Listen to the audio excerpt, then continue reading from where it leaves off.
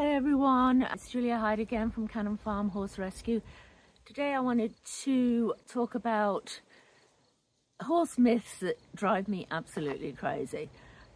There's so many of them that I'd have to have a whole week of video, I think, to actually fit them all in, but I picked out 5 today because they're the ones that actually annoy me more than anything else. So number 1 is a white hoof on a horse is weaker than a black hoof. There is absolutely no evidence at all to support this, yet people continue to say that it's true. It isn't. They are just as hard. They do have, I think a farrier would perhaps tell you that they are slightly different in the way they feel, but they are not any different in terms of their hardness or or they're not going to impede the horse's ability to do anything just because that hoof is white. So that's number 1. Number 2 is a horse is sick if it's lying down. And when I say lying down, I actually mean lying down with the head down. 99% of the time the horse is not sick. They are either resting or sleeping in REM sleep. And yes, horses do need to get REM sleep. Not quite like we do, but they do need it. So when you see a horse lying down with its head down and just totally relaxed, then that horse is likely to be in REM sleep and is not sick. Mine do it all the time, and Shiloh actually snores. But I have had the neighbors come round before to concerned about them because they have both been lying down, which is sort of nice of the neighbors in a way, but at the same time it's like, oh no, they're fine. Number 3, the placement of the the whirl thing, or whatever, I don't know how it's pronounced, to be honest, but that's you find here and what have you, is thought to have something to do with the temperament or behavior of the horse. Once again, I've been told this so many times and I actually don't believe it at all. I don't care what they have, whether it's double, whether it's high up, whether it's low, whether it's between the eyes. The horse is the horse, and that horse has its own personality regardless of whether it's got a little whirly thing on its forehead or wherever. So that's another one that drives me crazy.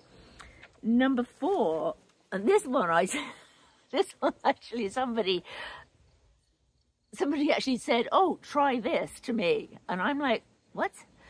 Spraying mouthwash on skin irritations in horses.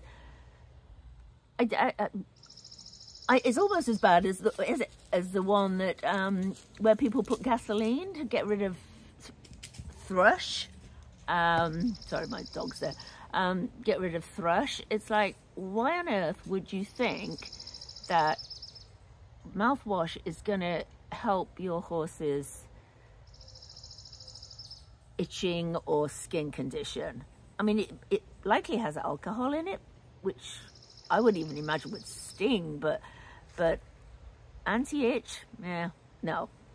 I'm not a veterinarian, but I would guarantee that a veterinarian would say, yeah, not a good idea. Number 5, the gelding swoosh or whoosh or whatever you want to call it, when they run around and they make little noises from their little bits. Well, they're peanuts actually, because it's the sheath, I think, but a lot of people will say, oh yeah, the horse is doing that because it's nervous or it's scared or all sorts of things. Reality is that horse is just air going in and out and in and out and in and out, and it makes a noise. It makes different noises with different horses depending on, and probably the rate of speed they're going, but they are not scared and they are not nervous. So I just wanted to dispel those 5.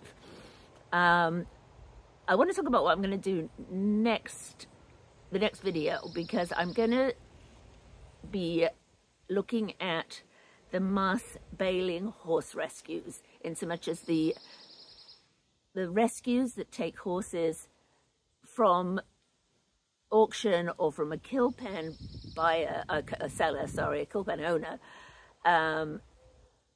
and market them as saving them from slaughter. I want to sort of just debunk that whole thing if I can, because it drives me crazy. As a small rescue, it drives us crazy because they take so much money in, and small rescues like ours can no way compete with that. So please subscribe if you would like to listen to that. I may have to do it in 1 or 2 parts, but that's okay. So yeah, so that's it for today. As I said, please subscribe, and that way it can make a little bit of money for the rescue. And I sort of enjoy doing this anyway, although I'm not really very good at it, but that's okay. So yeah, see you all soon. Okay, thanks so much for watching. Bye.